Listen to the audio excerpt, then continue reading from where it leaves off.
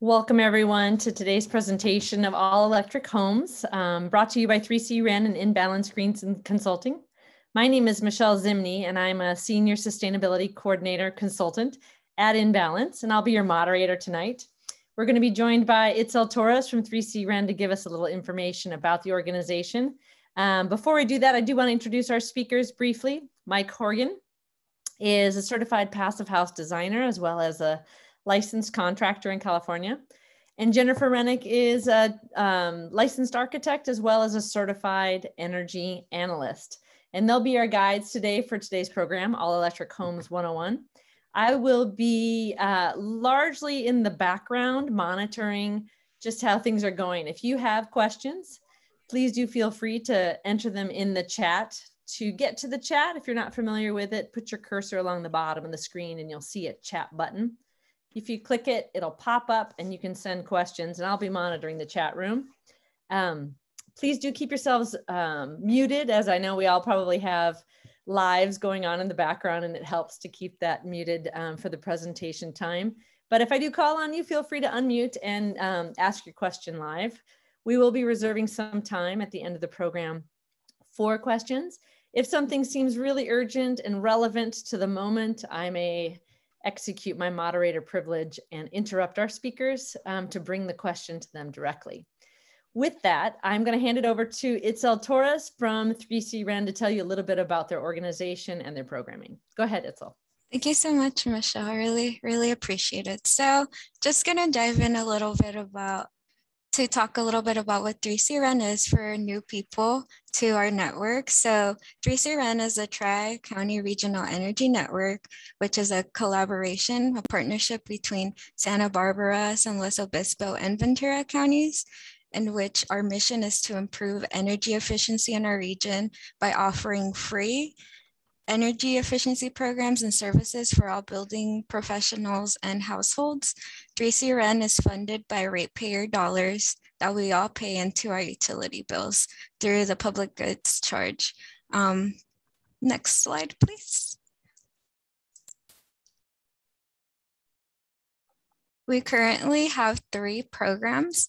The first one is our Energy Code Connect program, then our building performance training and home energy savings. Next slide, please. For Energy Code Connect, ECC serves building professionals, offers services for everyone from plans examiners and inspectors to architects and contractors, both residential and non-residential. We offer 3 distinctive services: Energy Code Connect, at Energy Code Coach, which is a phone, online, over-the-counter, and in-field service that provides Title 24 consultation for building professionals, trainings, and regional forums. Next slide, please. For our building performance training program, it serves prospective building professionals, and we offer trainings in tech that provide expert instruction in technical skills related to building science principles and systems for high performance buildings, soft skills trainings, and today's training is under this program. Next slide, please. For our home energy savings program, we offer free and discounted home upgrades. Our multifamily program has been launched, which offers technical assistance at no cost and rebates up to $750. For more information about this program, you could check out our 3C Wren website. And our single family program is soon to be launched, so more information on that coming soon. But currently, we do also have our DIY home energy saving toolkits that are offered at our county libraries in the region. So it's a good opportunity for people to get a little bit into what you could do to electrify your home a little bit better. I could drop some information about that as well in the chat. But yeah, without further ado, I'll hand it back off to the Imbalance team. Thank you. Thank you so much, Itzel. And with that, I see Mike and Jen are both ready. Mike, why don't you start us off? Sure, and I'll probably start off by, I'm one of the people who probably has to apologize because there's 2 kids and a puppy right next to me and at my feet. So if there's background noise, you know, we're all doing the best we can with what we have. Thanks, Michelle and Itzel. Jennifer and I love teaching these workshops. I can't see all the people that are in the workshop. I can only see our 3 faces, but I did see a couple names that I know. I see Kevin Halber and I see Chia's in the workshop, which is awesome because maybe she can talk to us about her passive house retrofit that she did up in, I think, the San Jose area. So I'm Mike Horgan. I'm a builder in California. I was licensed in Massachusetts and California. I just maintained the California license. PHI certified. I've done PHI and FIAS certifications. Those acronyms might not make sense to people, but it doesn't really matter either. Jennifer is a licensed working architect and certified energy analyst. We work together. We're working on projects together daily. So when we do these in person, we're able to see people's faces and see who you are.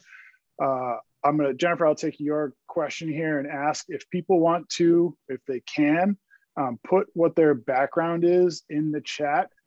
If they are, I just saw Kevin's face. If you're a realtor, if you are a homeowner, if you're a builder, if you're an architect, if you can just put that in the chat for us so we have an idea what your backgrounds are, that would be great. And in person, we can see your faces and your reactions, and we can judge whether we should stop or not and answer a question in real time. We can't do that now, but we do like to have a conversational format. So if there are questions that you have as we're moving through, please, raise your hand, put it in the chat, and Michelle will monitor it. And she's quick to stop us before we get too far down a rabbit hole of something to answer a question that pertains to a current slide. This is a very broad brushstroke of all electric homes. We are not diving into any one aspect of things. We have an entire workshop dedicated to almost every slide that we're going to go through here. We do a full workshop on heat pumps for heating and cooling. We do a full workshop on heat pumps for hot water. We do a full workshop on retrofits and remodels. So we are doing a broad brushstroke here. Why all electric and how that can help us have a lower carbon footprint. Some of the mainstays of all electric homes, the mainstays of fossil fuel free homes. I've found that terminology has worked better with clients. Sometimes all electric gives the connotation of the 70s all electric homes, which by all accounts were terrible, great idea, really bad execution. But fossil fuel free homes is what we're talking about. Heat pumps will be, a big key to that, but they're pretty standard nowadays. Cooking without gas is not so standard and seems to be a big roadblock. We're going to try to help you get past that roadblock, and how all of this, within a system leads to lower energy use in your buildings. So why all electric? Why a lower carbon footprint?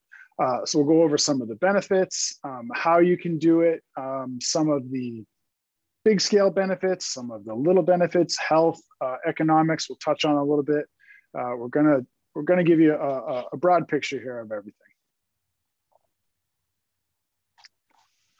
Okay, this is where I'm gonna jump in and just gonna let everyone know, I see that I did scan the chat. So it looks like we've got a great variety of folks, people that are sort of in the trades in this business, who I'm assuming want to learn more, but also maybe have a better idea of how to talk to their clients. And then I see we have a number of homeowners on the call who are interested in this.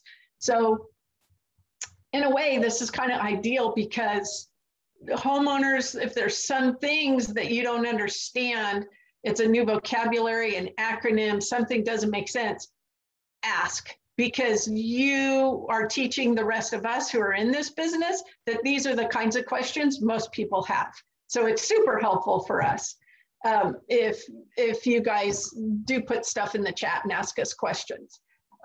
Broadly speaking, if you're new to all of this, there is something called Title 24, and it's a California state legislated set of rules that govern how we build buildings. And then one piece of that Title 24 has to do with the energy use in buildings. And our specialty overlaps a lot with the Title 24 that deals with the energy code. And that energy code in California says every building's got to have a baseline energy budget, and new construction has to be better than this baseline energy budget. And for those of us who are in this business, it's good news to hear that there's an all electric, i.e. fossil fuel, convenient option now within the energy code. Homeowner, you might be like, well, okay, wasn't that always true? No, it wasn't, just so you know. The next piece to this kind of demand of why we're looking at fossil fuel or all electric buildings is PV panels or photovoltaic panels, panels that generate electricity from the sun, are actually part of the new requirement for low rise, means just 3 stories or less, residential new construction. So if you're going to build a brand new house, for example, you would have to have some panels that generate electricity just as part of the code. California is doing that because California is moving our entire state to reduce carbon, reduce greenhouse gas emissions, reduce dependence on foreign gas or outside resources for gas and fossil fuels. This all-electric technology that we're going to talk about, it has been field tested, we call it. It's been used throughout the world and in our country. I know from my experiences living in Europe for a portion of time, and that was, oh gosh, that was like over 20 years ago, 30 years ago. And this heat pumps that we're going to talk about were already everywhere. Same thing with Japan, same with China. And in our country, or rather in California, we transitioned off of coal and onto natural gas as a transition, and we got kind of stuck there. Now the state is saying, no, it's time to transition off of that and onto the all electric with the heat pump technology, because it's very, very efficient. And we have lots of ways to generate electricity from the sun or from wind now. And along those lines, I think everything apart from a few photos that are in this presentation are all projects that we've either worked on separately, Jennifer on her own or myself on my own, or are currently working towards together. So just about everything that you'll see here is real things we're doing in the field currently. That's true. These are the top 5 questions that we get from our clients. And these questions come up no matter whether they're in the same line of work as us or not. But one of the questions, when you're talking to your clients, or if you're a homeowner yourself, you might be wondering, well, what happens when the power goes out? And we have a lot of clients who believe that if they have gas appliances, if the power goes out, that they'll still be able to operate those appliances. Depends on the age. All of our appliances now have electronic starters, even if they use gas, which means when the power goes out, that more recently installed on-demand gas hot water heater, for example, will not work if you don't have electricity, even though you're connected to gas. So worrying about what happens when the power goes out isn't a reason to not have an all-electric house, but you might want to consider battery backup for resiliency as part of your package for how to make your house more resilient. The cost for building, it turns out, is not higher, and in some cases it's less to go all electric. And especially if you're in new construction, new development, and you're completely eliminating the gas infrastructure from the get-go. And Mike will talk a little bit more about that later. And then the cost to operate, it used to be that it was more expensive to use electricity. That's because you were talking mostly electric resistance, and the cost of natural gas was quite low. Now, the cost of propane is up. The cost of natural gas is up, and it's a little volatile. And the electric heat pumps are so much more efficient that they're basically on par right now, which is part of why California, through its energy code, can transition us to all electric, because they have done many studies to show that it's a cost-effective option. And one thing you might want to kind of understand also is that a lot of your clients might realize that some of the electricity on our electrical grid is made through natural gas generator power plants. And that's how we provide some of our electricity through the night when the sun isn't shining. And it's how we can power our grid through times where we don't have wind or solar or hydro feeding the grid. However, California as a whole is transitioning the grid to be less and less dependent on those gas peaker plants, they're called. But even so, we have enough clean energy feeding our grid that if you go all electric, you still are having a reduced carbon footprint, a reduced impact on the environment to transition to all electric if you're going with heat pump technology. And then probably the very, very last thing we hear about a lot on our projects is we'll have clients who say, I get the idea on heat pumps. I get it. That's fine. That's great. We'll do heat pumps for the hot water, heat pumps for heating and cooling, better windows, better walls, all that. But I want my gas cooking. So Mike's going to show you some stuff to talk to your clients, or, you know, maybe for you yourself interested in transitioning to induction. And we're not talking about the, you know, electric resistant coil type ranges that are not your cook's friend, but the high-end induction units that professional chefs are using throughout California and across the country and in other countries as well. They're really amazing. So with that, I'm going to turn it back to Mike, and Mike's going to talk to you a little bit about heat pumps. Fun stuff, heat pumps. So really one of the main talking points and main installations that works in an all electric home. And again, this is a broad brushstroke. So we do an entire separate workshop just on heat pumps. And then that gets divided into two separate sections for conditioning and for water. And we teach workshops on those entire different aspects. So here's a quick brushstroke, a little bit of history, why heat pumps have gotten a bad name. And there's probably people in this workshop who might be concerned about installing heat pumps for various reasons. We'll talk about how they work, where we use them, and the different types of systems that get used for space conditioning and for water especially. So here's the math and the science and the engineering that goes into thermodynamics and heat movement, conductivity, and really all we're talking about is a refrigerator.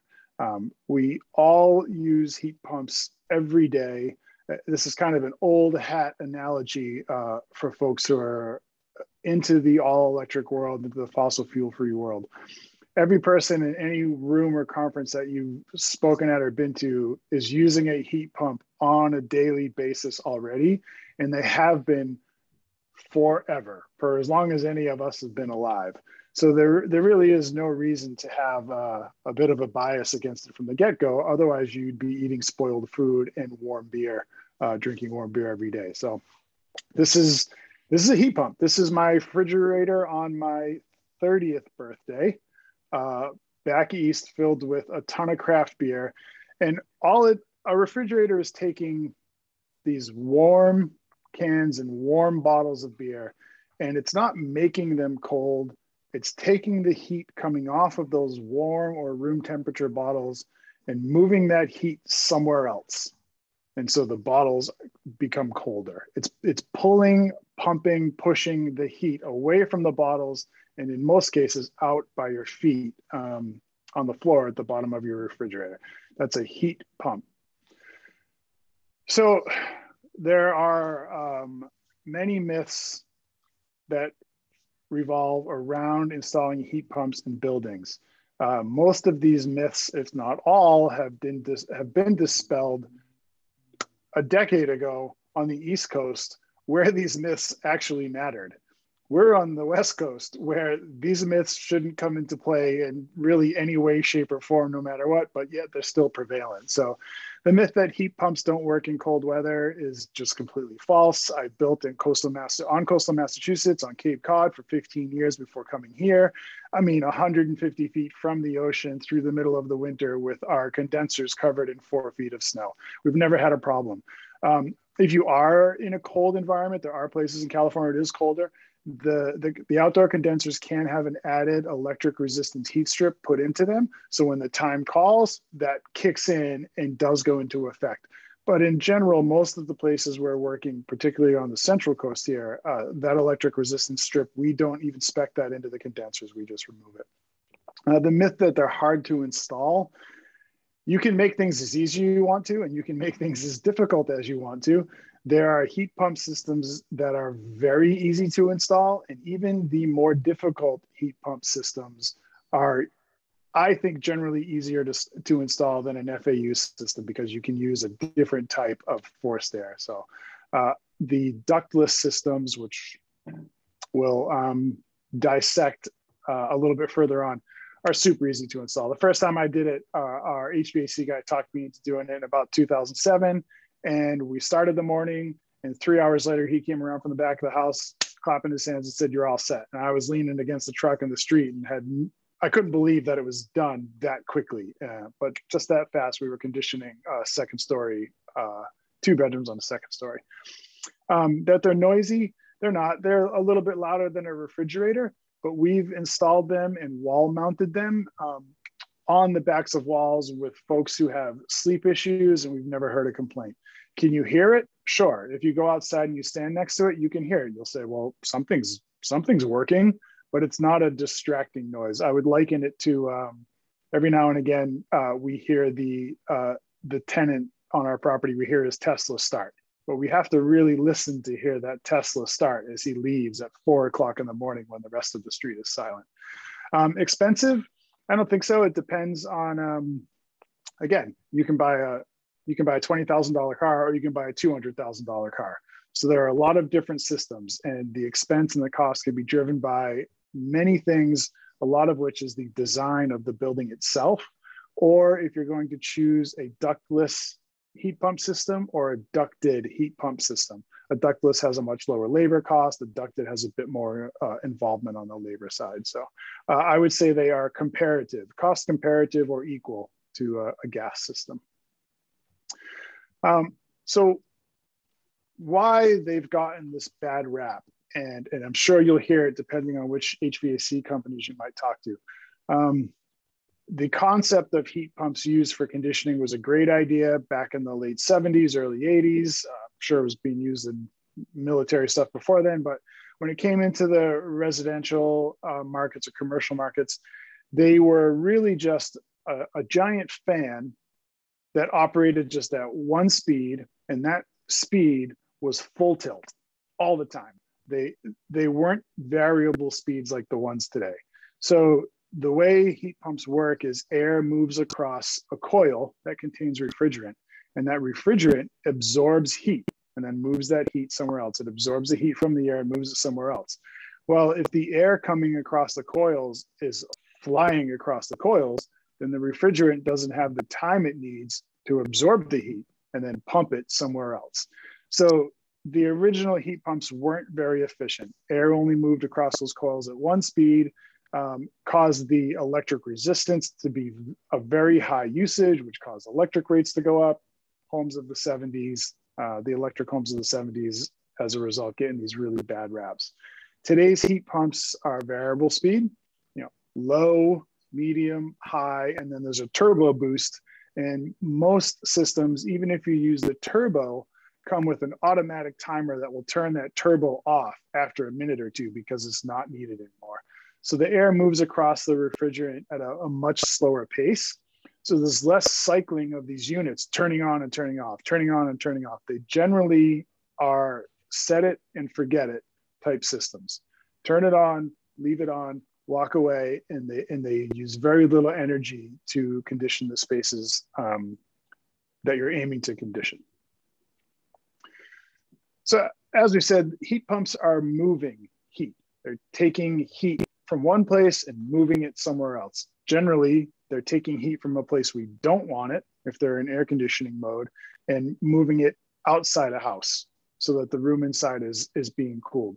So we're not using a flame to create heat and then moving that heat via the use of fire and a fan. It's pulling heat out of the atmosphere already. And even at temperatures down to 50 degrees Fahrenheit, there's still heat in that air that today's refrigerants can capture and pull out of that air and then move that heat, maybe inside if you want it to be inside, or it'll move it outside if you're air conditioning.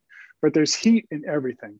And so the refrigerants used in these systems are grabbing that heat and pumping it, moving it to somewhere else. That's where the pump comes from in heat pumps.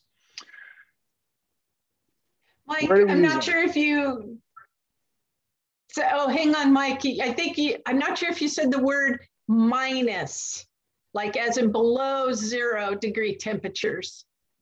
Oh, yeah. It will move. If I didn't. There's heat. Yeah, there's heat in what we as humans perceive as unbelievably cold at below 0, below freezing temperatures. The physics of it is that there's lots of energy in that temperature still. And today's refrigerants, so there's plenty of energy, for the refrigerants to capture it and put heat inside your house. Yeah, so they work below freezing temperatures. So where are we using them? We're using them in pools. You can get large heat pump systems for heating swimming pools, and they're used throughout California, even here in St. Louis. We're using them for our laundry. So heat pump dryers, sometimes called condensing dryers. So I find these systems to be part of that cohesive building system. When Jennifer talked about things being even more economical than a fossil fuel system, this is one of those aspects where installing a gas dryer into a home or retrofitting a gas dryer in a home is very difficult and time consuming and very laborious.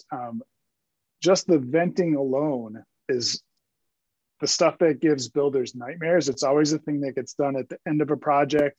You grab the youngest person on the job, grab his ankles, hang him over the back of the dryer, and he's trying to reach down and tie all this stuff together. Because you've got to vent everything, all your lint, you've got to vent all of that away from the flame that's being created inside your dryer. So condensing dryers, heat pump dryers don't work that way. They actually pull the moisture off of the clothing. So you're not putting your clothes into an oven and cooking them to dry them. You're actually just slowly pulling the moisture away from your clothing. So one of the knocks on heat pump dryers is people say, well, they take so long. We don't want to wait that long. Heat pump dryers today take on average about what it used to take a couple of years ago to dry clothes on a normal dry cycle. So 45 minutes, 50 minutes for a load of laundry. Somehow we've gotten into a notion of, 20 minutes to dry 7 cubic feet worth of clothing has become standard, and anything longer than that makes us impatient. But about 45 to 50 minutes for a 7 cubic foot load of laundry is what a heat pump can dry your clothes in. Electric cars use heat pumps for heating and cooling in their cars. And this has to do with conservation of energy and range anxiety. So conserving as much energy as possible so that the batteries in the cars have longer ranges is tantamount to electric cars being successful and getting rid of that range anxiety. The big push on electric cars is always which one has the longer range. And heat pumps, because they're so efficient and use so little energy, are used in our electric cars for heating and cooling versus resistance coils, which used to be used. We use heat pumps for hot water. So there are generally 4 different systems we see in the US.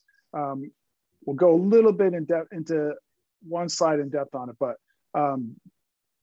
Rheem makes a very popular system that's available, I believe, at Home Depot, whereas A.O. Smith makes another system that I think is available at Lowe's. I think those are the 2 companies that have those 2 brands. These are called integrated systems. And then Sandin, who has suppliers in New York and Seattle, and hopefully we're going to have one in Salinas in the next year or 2 in California. I believe that's still in the works. They make a split system, so a non-integrated system. And then this larger one, Space Pack, we've seen that get spec'd into large buildings for the use as radiant heat, for radiant heat systems. So there are a few different places that we use heat pumps for our hot water needs. These are examples of the integrated versus split systems. So this integrated system is not unlike a water tank that we're used to seeing, that we commonly see in homes now. It's a little bit taller, depending on the tank size that you get. There are 50-gallon tanks, 80-gallon tanks, 120-gallon tanks. But it's a 1 tank system, all in one shopping. This is a picture of the Sandin system, where the tank holding the water is inside the building, and the heat pump, the condenser, is in a different location outside the building. There's a pretty significant cost difference between these 2 systems. I've found the Rheems, you could be around $2,000, whereas a Sandin, the last one we installed was, by the time we got over all of the supply chain snafus, it was about $5,000 to get the Sandin into the home that we installed it in. So pretty significant, not significant in the whole big picture of the home, but if you're comparing the 2, a significant difference. Mike, can I jump in with a couple of questions? We did have Karen ask about electric options for replacement of a tankless hot water heater. And so obviously we're at the hot water section, the hot water heat pumps of our presentation. So simply, yeah, there are electric options for replacement. There's also a question regarding refrigerants. And do these heat pumps, because they use refrigerant cycles, have similar issues with CFCs and HFCs that maybe we encountered in the past? Well, Jennifer and I will both have answers to those. So you answered the first one. Yes, there are replacements. And the replacements are common enough that the guys from This Old House have done a full episode on just replacing a typical gas tanked heat system with a heat pump system, like a 1-for-1 transfer. So they have if those guys are doing it, just about anybody can do it. And if you have a plumber who says they can't do it, you can show them a YouTube video that's 20 minutes long and teach him how to do it. And they have multiple, This Old House has multiple videos of the heat pump, of different heat pump water heaters going in as replacements.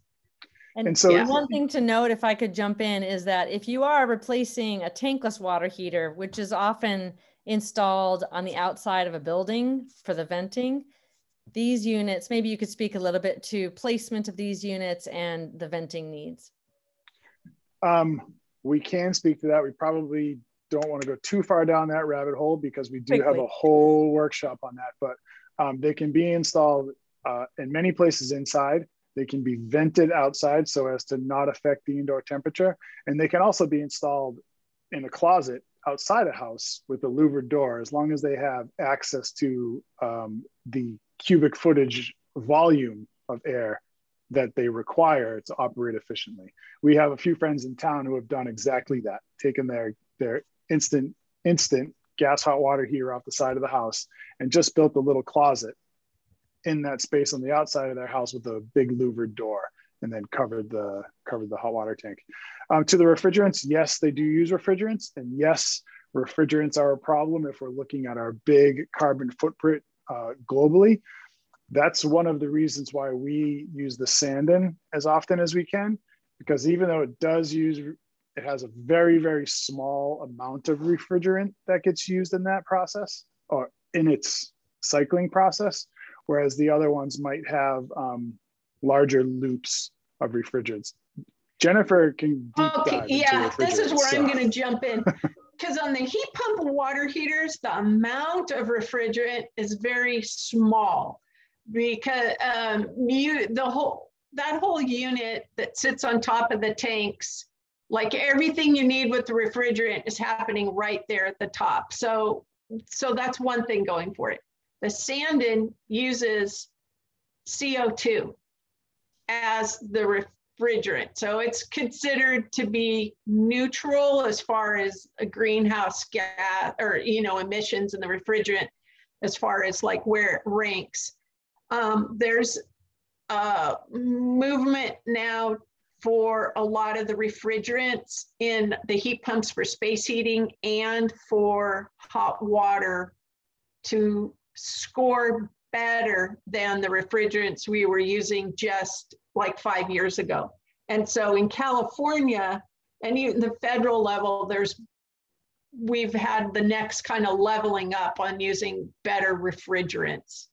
And what I'm seeing now on some of the heat pumps for space heating, when I'm looking at those specs, is I'm seeing that the companies are offering like the same unit, but with the option of a better refrigerant that doesn't rate as high on the global warming scale. And so they're putting it out there to kind of prime the market before they'll be required to switch completely over. So Mike's right. That's like the thing that's got to be dealt with, but at least like on these heat pump water heaters, the amount is small and it's self-contained, and there's no need for your plumber to connect refrigerant lines or to charge them or drain them or to do any of that. So as long as you don't puncture your unit, you shouldn't be leaking the refrigerant.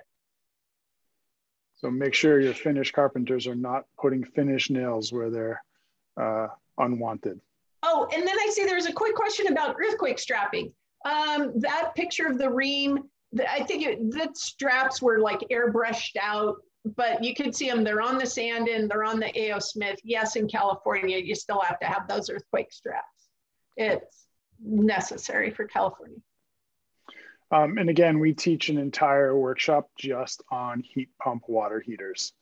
So we could talk about these for an hour, and we often do.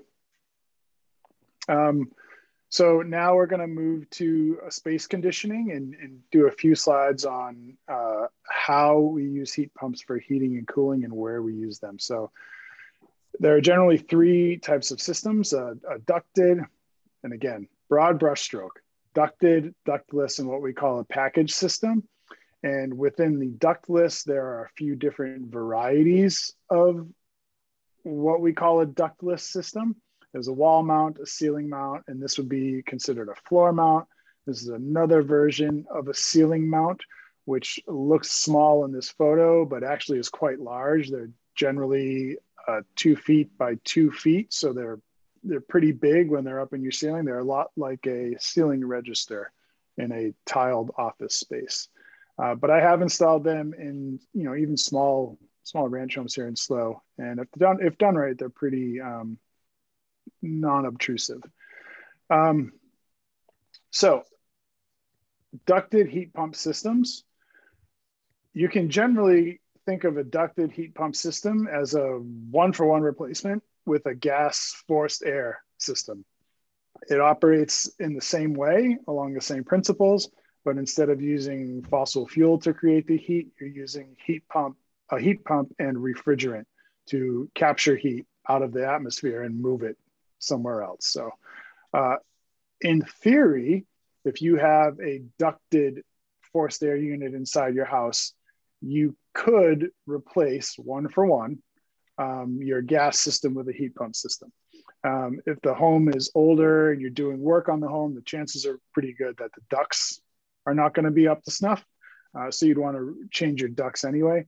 But in theory, because they operate along the same idea, you could change one for one the source of the heat in a ducted system. So you'd have a heat pump in your basement or in a mechanical room, and then your larger ducts running throughout your commercial space or throughout your residence. And these are the size ducts that require, chases, soffits, closets being built so that you can run this ducting from a first floor to a second floor. So they're fairly large. There is also what we call a concealed duct system, which is sometimes called a ducted ductless system.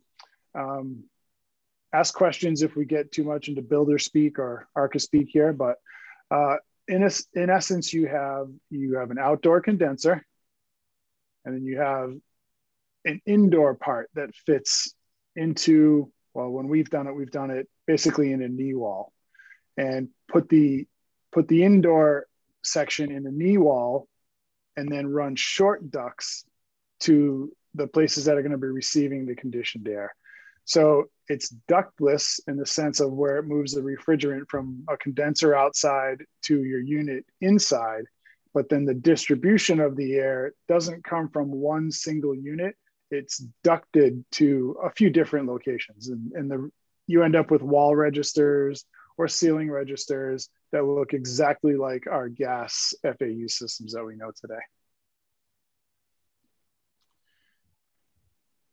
The system that we like to see used, that I use the most in projects I build, mostly for cost and a very low labor costs and super easy and quick to install, is what we call a ductless heat pump system. I think this is probably what gets associated with a mini split heat pump system the most. So what you end up with generally is a wall mounted unit, exactly like this one right here. This is a project I built, and this is, I think, a 1-ton heat pump that was used to do 2 stories and another section of the house that you can't see in this photo. This house was built to the passive house standard back in New England though. But all we needed was that 1-ton ductless mini split system to heat and condition this entire house. So I think our total heating and cooling cost for this house on installation was, at that time, probably $3,500, maybe even a little bit less for that entire house. You can take these wall units and try to hide them in some furniture. Someone else has pointed out before, these little slats in that bookcase seem a little small, but I have also incorporated ductless wall mount systems into bookshelves. So I would build a big built-in unit on a wall, be surrounded by books, and then just one section, 30 inches wide, would have a heat pump installed in it, and then still be surrounded by books. So you can get a little designy with the install, I'd say. And then there is a ceiling mount ductless system. So instead of having it mounted on your wall, this would mount on your ceiling. It's made to fit in between 16 on center. It also can come with brackets. So if you're at 2 foot, you can work within a 2 foot on center space. But again, you'd have an indoor unit mounted in the ceiling and then an outdoor condenser. And that's all that you would have. So no ducting. Lastly, well, not entirely lastly, but just for the big mainstays, the cooking aspect, cooking without gas. So we are not talking about electric resistance cooking. The red coils of yesteryear, we're talking about induction cooking. So induction cooking works with magnets. So we're not heating up this coil on top of our stove and then putting another material on top of it and waiting for that material to get warm, which then goes to our source that we're trying to cook. It's a magnetic technology. So it goes from the source right to the destination. I think I intertwined those 2 words a second ago. but highly efficient. So all of the energy used to make the heat is going right to the destination. Not all of it, but most of it. So very sleek glass cooktops generally. And we put this Wolf picture in there to let you know that, you know, Wolf, Sub-Zero, Viking, all of these really high-end companies, which, you know, if we're working in residential, if we're building custom homes, a lot of the clients like to go that way. But even these companies are moving towards induction cooktops as well. But Frigidaire makes them, LG makes them, GE makes them, all in budget lines. A couple quick images, and then we've got a video to wrap up the cooking without fossil fuels here. Oftentimes when we work with clients, we hear them say, well, we like gas, we've just got more control over what we're doing. We'll also hear that it's faster. And a lot of that comes down to marketing. And there's no shortage of marketing behind anything related to fossil fuels. And I'm not anti-marketing, but it can be used in the right ways for good versus bad. So speed doesn't play into account anymore, and control doesn't play into account anymore either. You can see in these photos that the red is all of the heat and where it's going. So on a coil cooktop, most of the heat that's being generated is not going to the destination. On a gas, it's also still not going to the destination. It's moving around these pots. And with the gas, all of that methane is just pretty much going right up your nostrils as you stand over the stove and breathe it in. With an induction cooktop, the energy is going right from the source to the destination. So there's very little energy lost with an induction cooktop. So what does that translate to? It generally translates to speed. So this is just a quick 1-minute video here.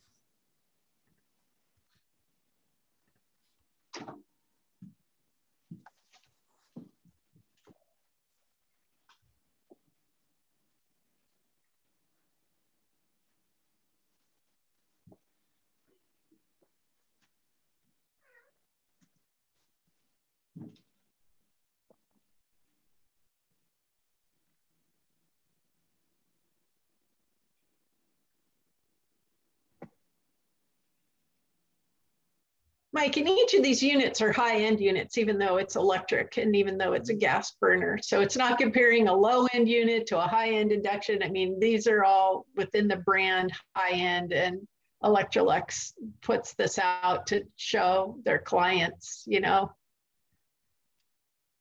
that comparison.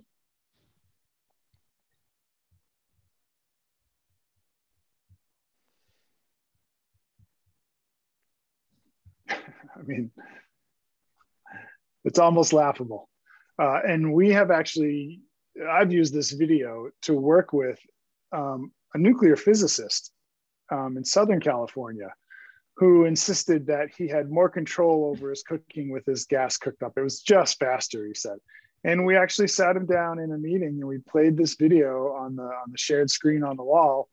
And Scott turned around and said, well, that's enough for me. And, you know, ate his words, and we are in the process of converting that house all electric in San Diego right now. I actually have a live real-time video of myself at a friend's house with their induction cooktop in Ventura, but we can't put it in our presentations because of the language in the background.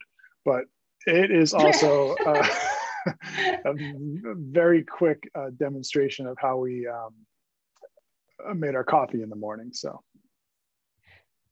we spent a fair amount of time on the cooking side because it seems to be something that's like really, really important to a lot of our clients. And I also have a client who's engineer, same kind of story, but he's up in Campbell, and he and his wife I just said, you know what, do your own research. They're young enough. They're like, you have access to all the YouTube stuff. Just go see.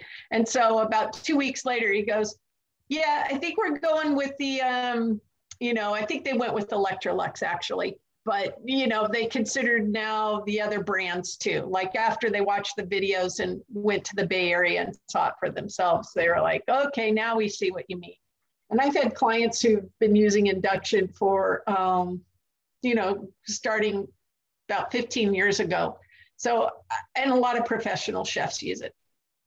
Okay, this part of the process, Jennifer is, oh yeah, go ahead. We forgot to say, if any of you have watched the Great British Baking Show, which pretty much everybody has through the course of the last 2 years, every single season.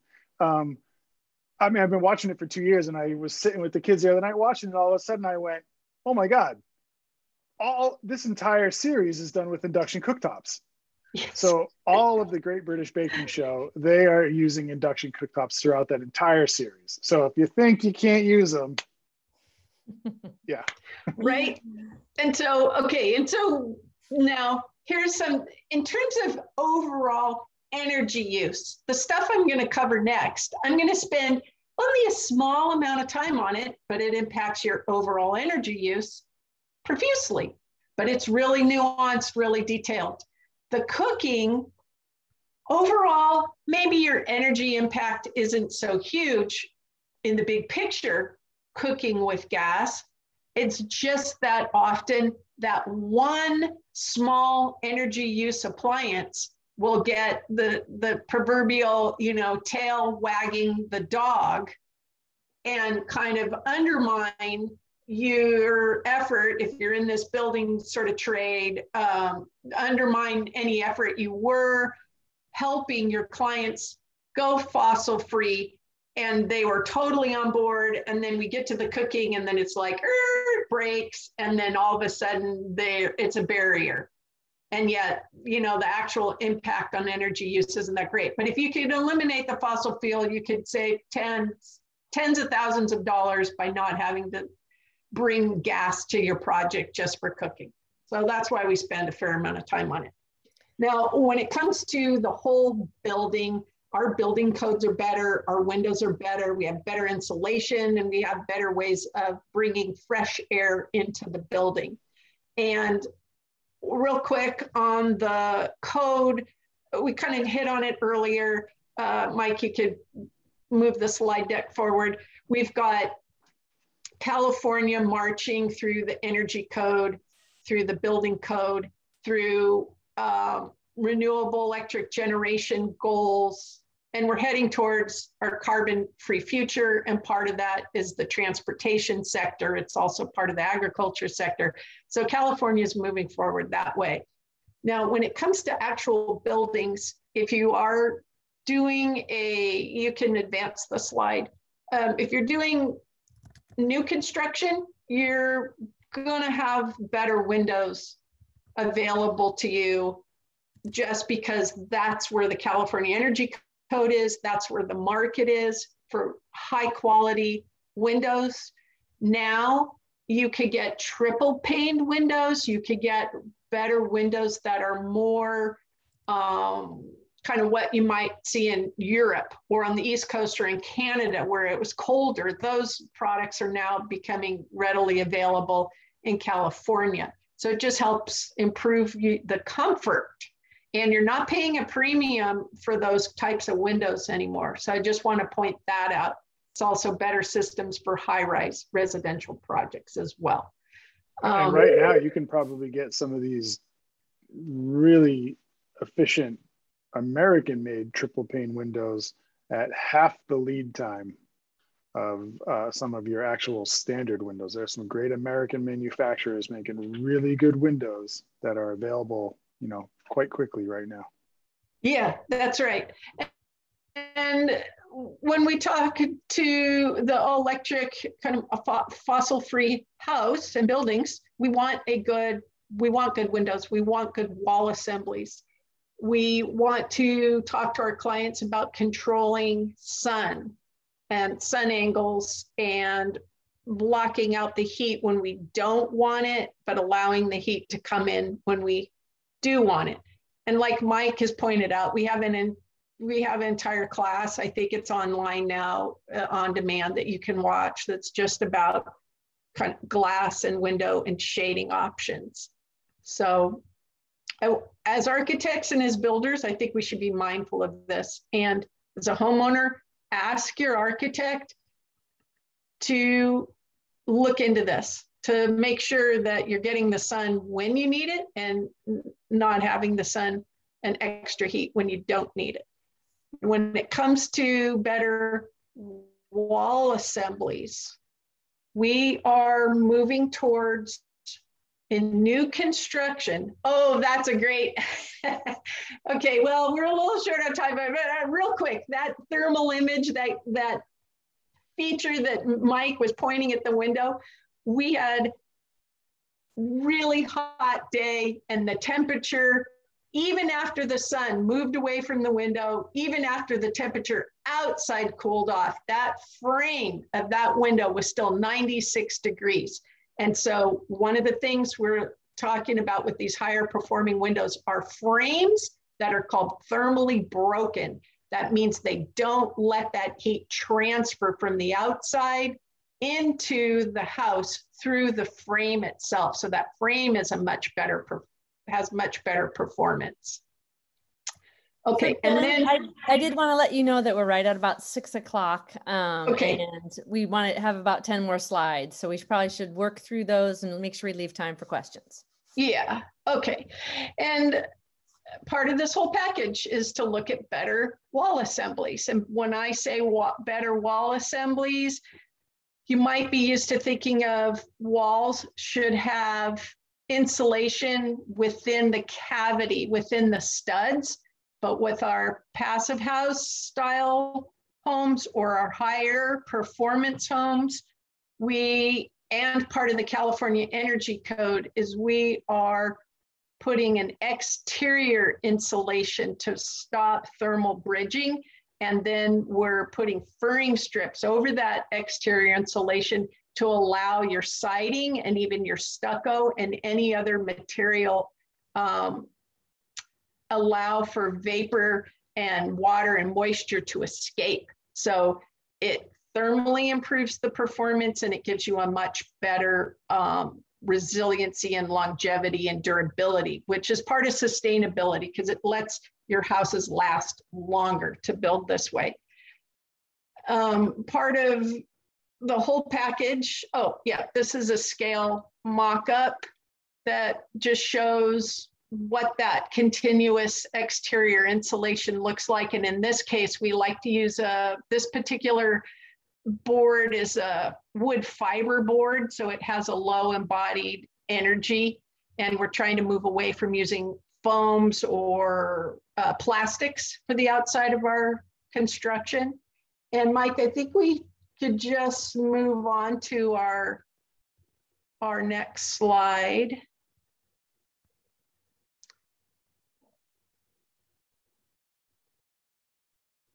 When we have a very, what's called a tight house, in other words, we've designed these walls and we could do the same philosophy for the roof and the floor. And we have these windows that are very energy efficient.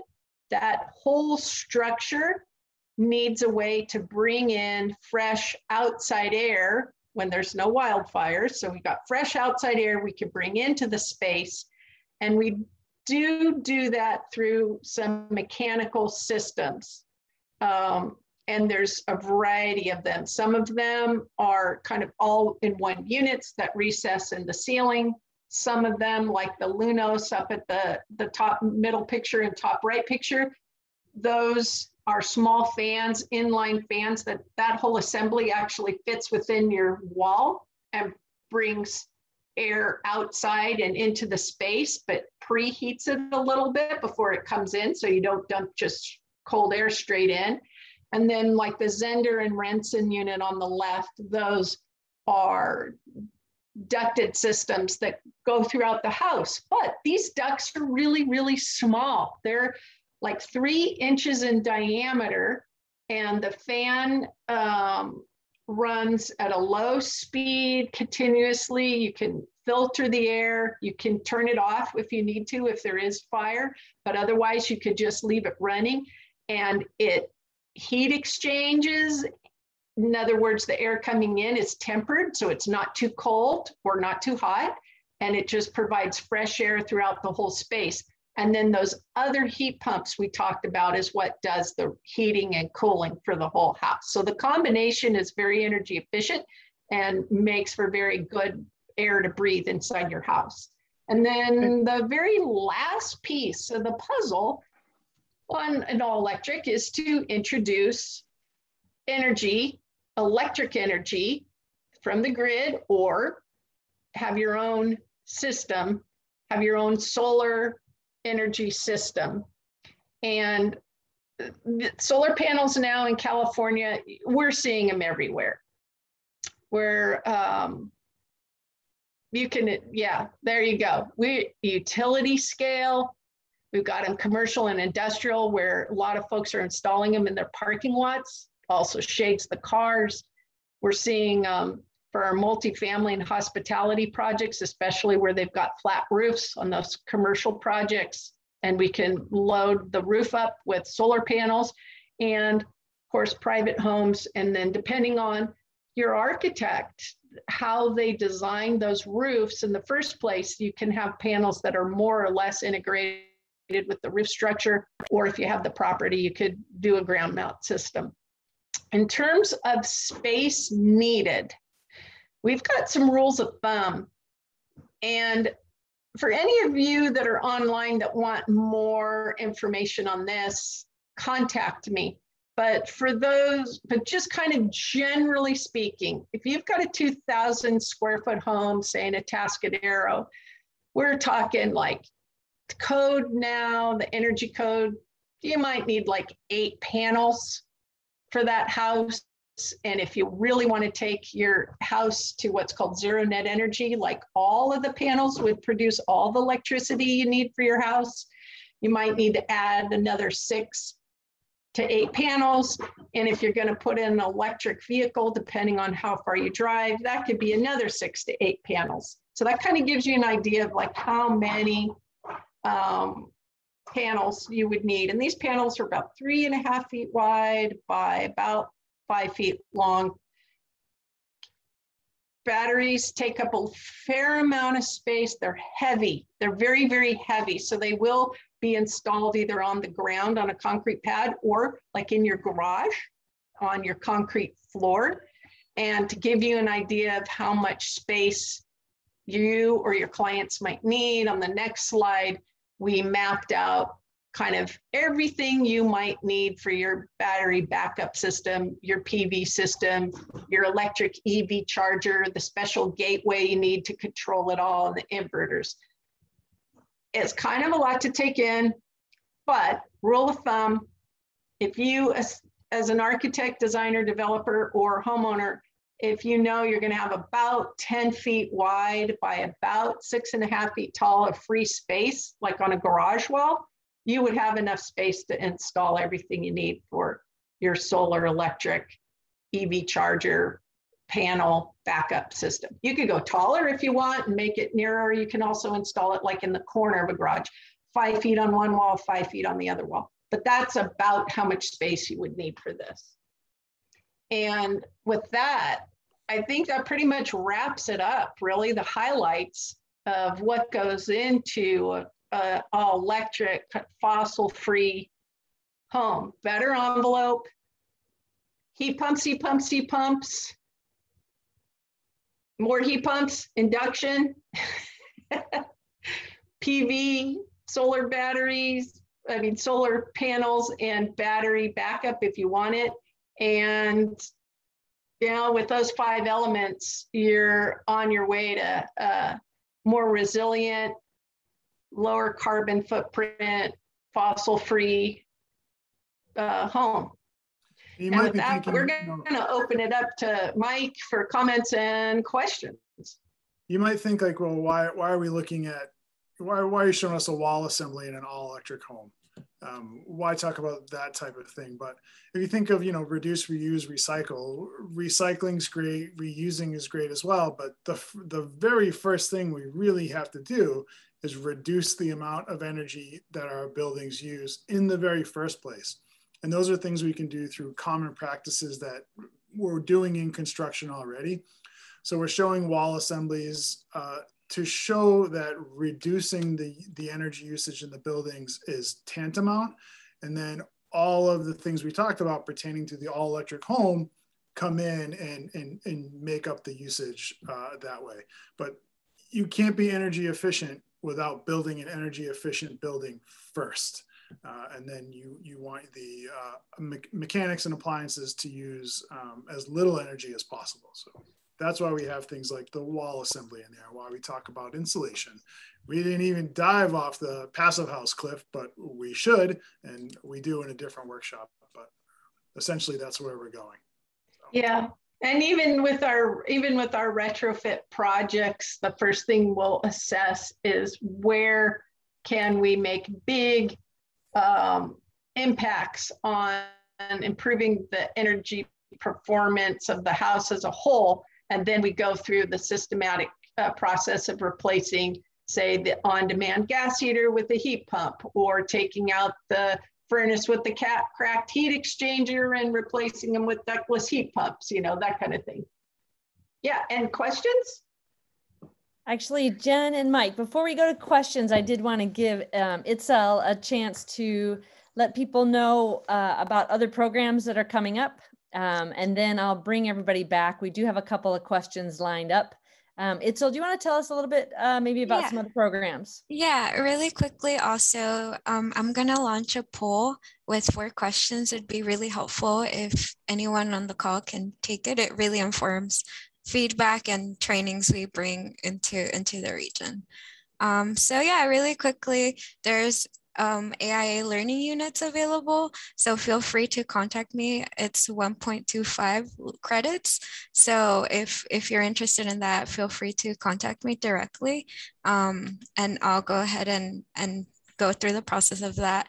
For people who are here on call today, I will be sending out a follow-up email with recordings and an additional survey where you could write in just any feedback you have for us, and an upcoming course for just our last course for the end of the year for this calendar. We have one December 2nd, Efficient Cannabis Yields, Tri-County Greenhouse Optimization. So if you want to learn a little bit more about that one, I'll go ahead and drop our website information here so you could take a look at that description a bit more. But more trainings coming up for this new year. So looking forward to seeing more of you here, and thank you for joining today. I'll pass it back on for questions.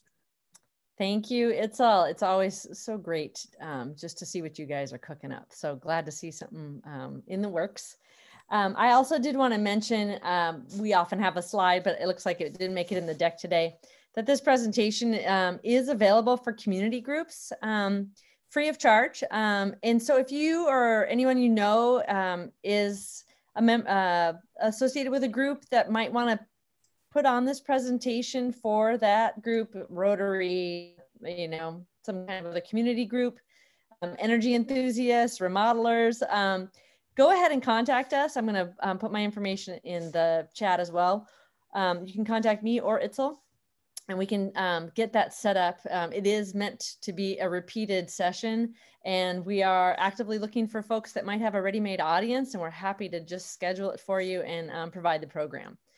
With that said, Habitat Humanity would be great. That's in the chat.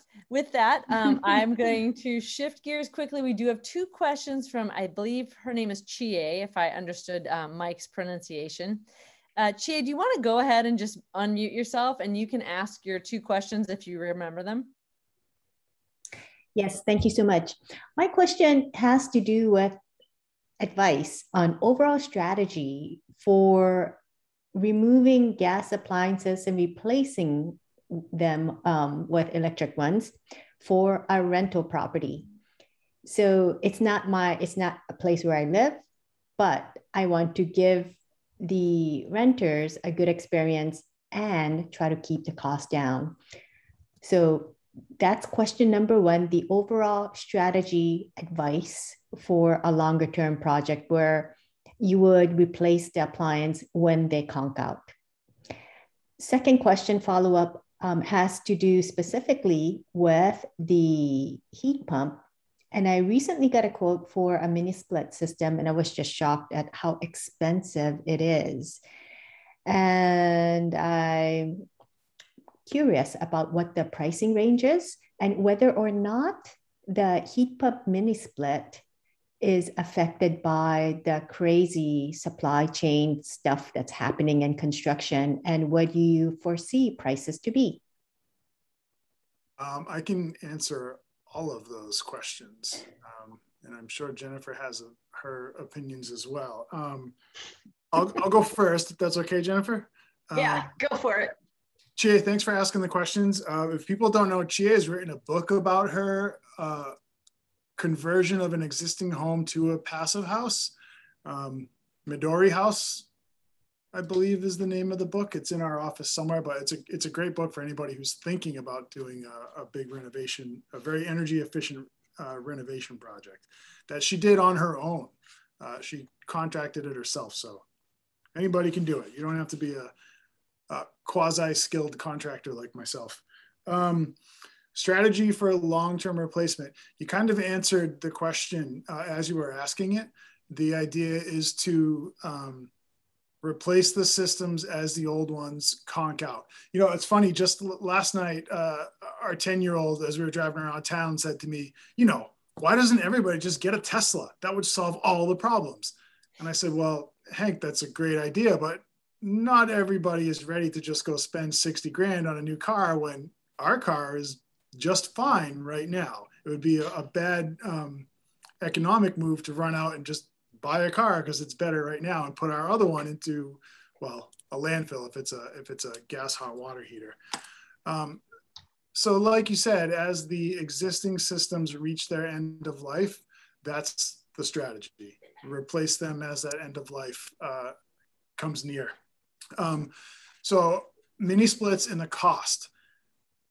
It's almost, it's a great question, but it could almost give a bad connotation by having mini split be in there with cost, because right now you could have cabinet knobs in there with cost, hardwood flooring in there with cost, sheet goods cost.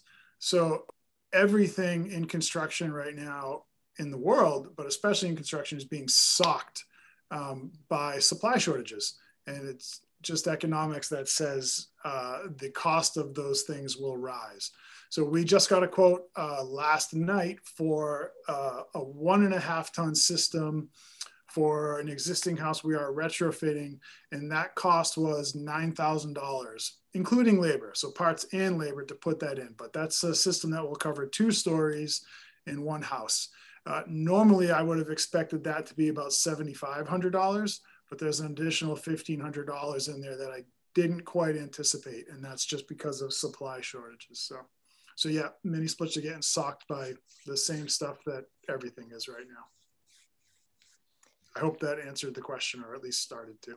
Yeah, the other thing I think to think about on when you're converting an existing house is your, if you're able to have kind of assessment on your electric panel and what all is going on with your electric service and how much space you might have in your panel, because each of these appliances will require the electrician to come out. If you don't already have it set up, they're going to need to put in a dedicated circuit for your heat pump water heater and that breaker box. It kind of shows in each of those pictures. Same thing with your outdoor heat pump unit for your space heating and cooling.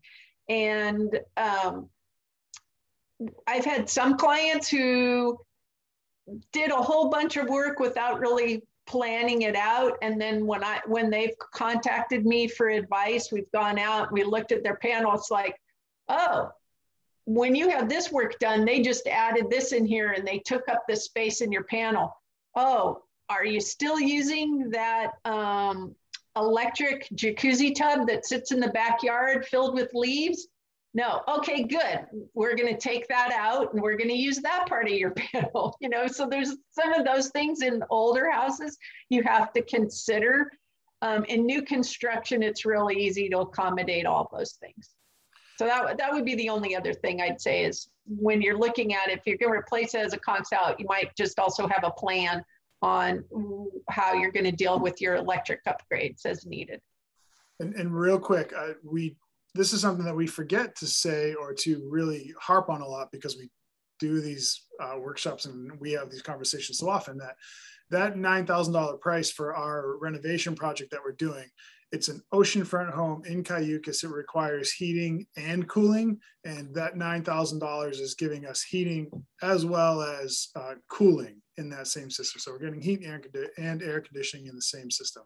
So a heat pump can work in reverse. It can provide heat. It can also work in reverse and provide cooling. So we're getting both of those in one system. So hopefully that helped a bit.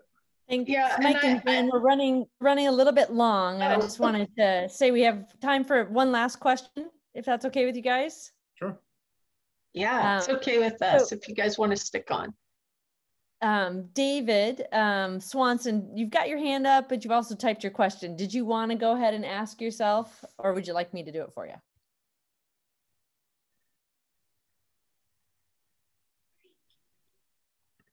Go for it, Michelle. Yep. The question is regarding induction cooktops in a range top style, by which David is explaining he means that the knobs are vertical below the cooking surface in that they have kind of folded forward and you access them from the vertical surface in front. Are you guys familiar with induction cooktops of that style? I'm not sure exactly what he's asking about. Go to remember the Electrolux video. I mean, all three of the units they showed in their high-end unit were all range style. Oops, sorry. So just about every manufacturer they're trying to get that certain look to kind of fill that niche of what people were thinking our high-end gas appliance might look like. So yes, this wolf right here is a range style. Yeah, they do make them, and they also do make the insert type, and they make them separate so you can just get the range top with the hood, knobs on front and drawers beneath, or you can order it all together. So yes, there's a variety, and all the high-end brands are offering several options now. Great. Thank you, Mike and Jen. I did want to be mindful of everyone's time. We went a few minutes over, and it looks like we've answered most of the questions in the chat. If folks think of questions after we hang up, obviously you are welcome to contact us offline. Jennifer at imbalancegreen.com, Mike at imbalancegreen.com, and it's El Torres. I've put all those email addresses in the chat. I just wanted to thank Itzel for joining us this evening from 3C Ren and helping us host this program.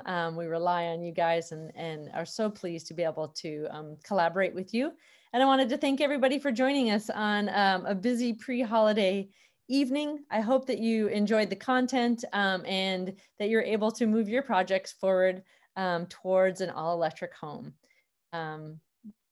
That'll be it for this evening. Thanks, everyone. Thank you so much, everyone.